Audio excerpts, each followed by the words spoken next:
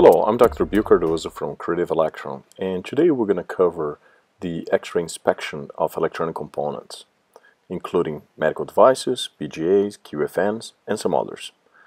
Dr. Glenn Thomas, our VP of Marketing, will be presenting today. Glenn? Damaged balls. Again, this is the BGA balls at a oblique angle view. This one is a tough one as far as what the actual problem may be. That may be a solder paste issue. It might be a mask issue. It could be just the application. You've got some contamination, but essentially the balls are not nice and symmetrical. You have some definitely. It even could be a process problem with the temperature profile.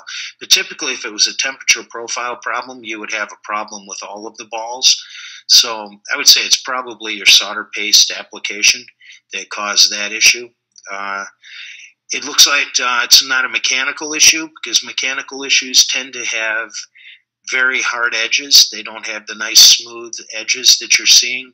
In the blown up image on the top right, you see that you have a very nice smooth transition in there. That's a nice solder fillet if you were looking at a QFN, but for a BGA, that's not a very good solder fillet to have.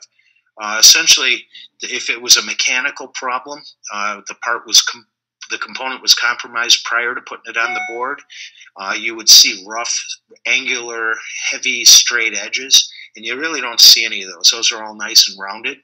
So that would probably indicate you got a solder paste application problem.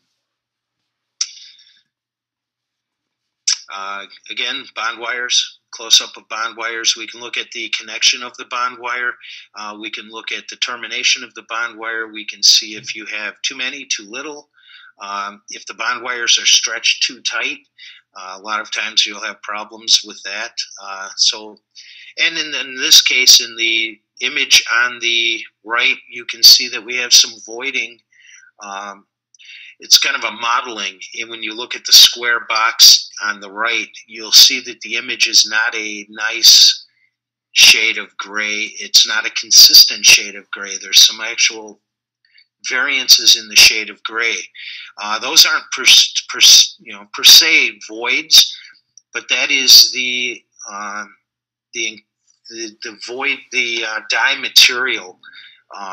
It's not necessarily a void, but you can see the flow, for lack of a better term, in that based on the modeling that you see in the grayscale. It's one of those subtle things that if you look at enough of them, you can look at it and determine if that's acceptable or if that should be there. In this case, that's a nice looking component. There's not a lot of voiding there. It's just the modeling of the different heights and different densities of the material. Temperature sensors, that's a big one. Cables are a big one. Any type of medical device that uses a temperature probe. A lot of engines in automotive use thermistors. They control the temperatures, and they control, in some cases, airflow.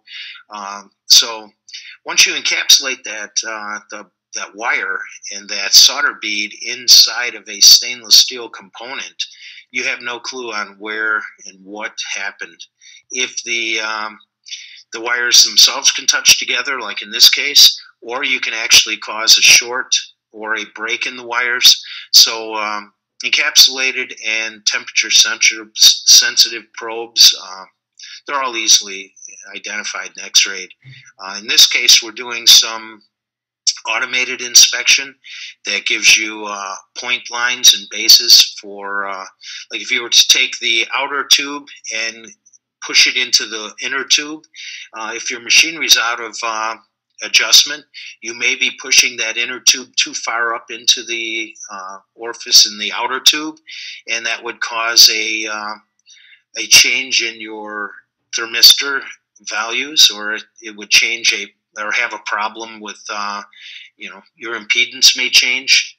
So there are a lot of different applications where X-ray is key and placement of the product is key. It's key to have it inserted in the right depth, and how do you make sure that your machinery is doing that. If you tear it back apart once you put it together, it kind of goes against the grain of shipping product when you're tearing it apart to try to find out what's wrong. You can do adjustments.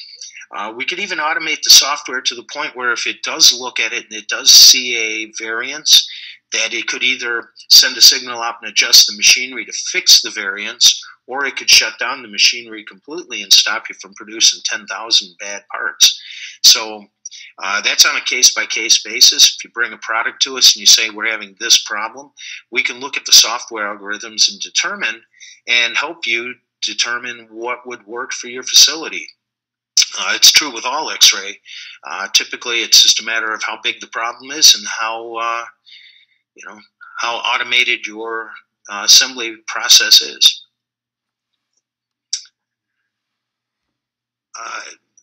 BGAs get a bad rap. A lot of times I've been at a company and they're complaining about they bought an X-ray machine and they want to X-ray BGAs, and they've got a cart full of broken boards. They're having all kinds of problems with it, and they're looking at the BGA, they're taking it off, they're putting it back on, they're turning it upside down, they're doing everything possible, they're pushing on the BGA.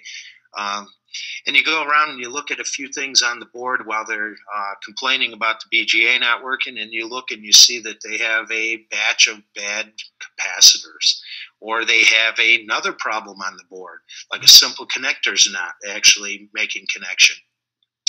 That's a real key. Once a company starts placing BGAs and QFNs and they start, all the problems become the BGA. They go back and they fail to recognize the fact that they're soldering, maybe 10,000 solder joints on a circuit board. 256 of them are a BGA. You have a lot of potential for failure, not only in the circuit joints themselves, but in the components. And in this case, the capacitor has a bad solder joint inside the component itself. No way visual would work. Electrical test could work, but in the field or under operating temperatures, you could have a failure, and it would be an intermittent failure. But I guarantee if you place the BGA on the board, everybody's going to blame that BGA as being the problem, and not necessarily a cap at the other end of the board. So X-rays are invaluable for finding components other than BGAs that have problems that are placed on the boards. Thanks, Glenn. If you'd like more information about this topic or anything else related to X-rays, please contact us at 760-752-1192 or check us up online at creativeelectron.com. Thanks.